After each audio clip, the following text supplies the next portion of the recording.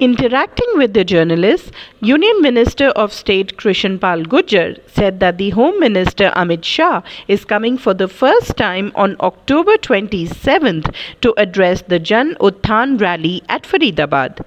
He said all arrangements and preparations have been completed for this historic rally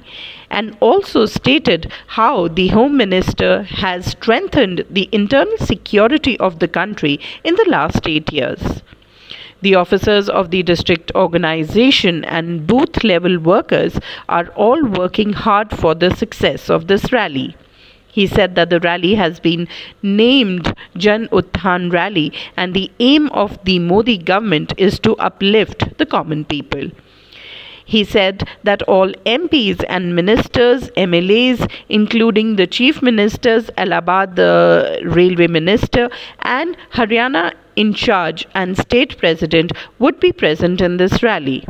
In response to the same question, he said that in the coming times, the BJP government will be formed again in Himachal and Gujarat with a huge majority. देखिए, आज की press वार्ता देश के यशस्वी गृह मंत्री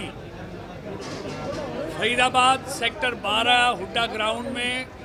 फरीदाबाद लोकसभा की एक विशाल रैली को संबोधित करने के आ रहे हैं सुबह 9:30 बजे।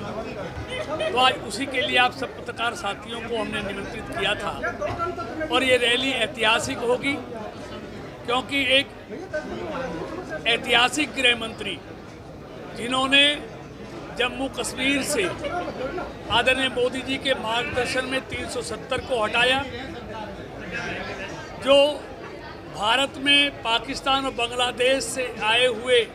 हिंदू शरणार्थी के तौर पर रहते थे उनको नागरिकता का कानून पास कराया, 3 तलाक से बहनों को मुक्ति दिलाई कानून पास कराकर, और देश की आंतरिक सुरक्षा को जिस तरह उन्होंने पिछले 8 सालों में मजबूत किया है और नक्सलवाद प्रभावित क्षेत्रों में जिस तरह नक्सलवाद को समाप्ति की तरफ ले गए हैं,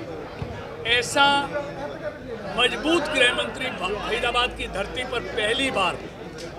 एक विशाल जनसभा को संबोधित करने के लिए आ रहे हैं। उसके लिए आप सबको निमंत्रण करने आए हैं।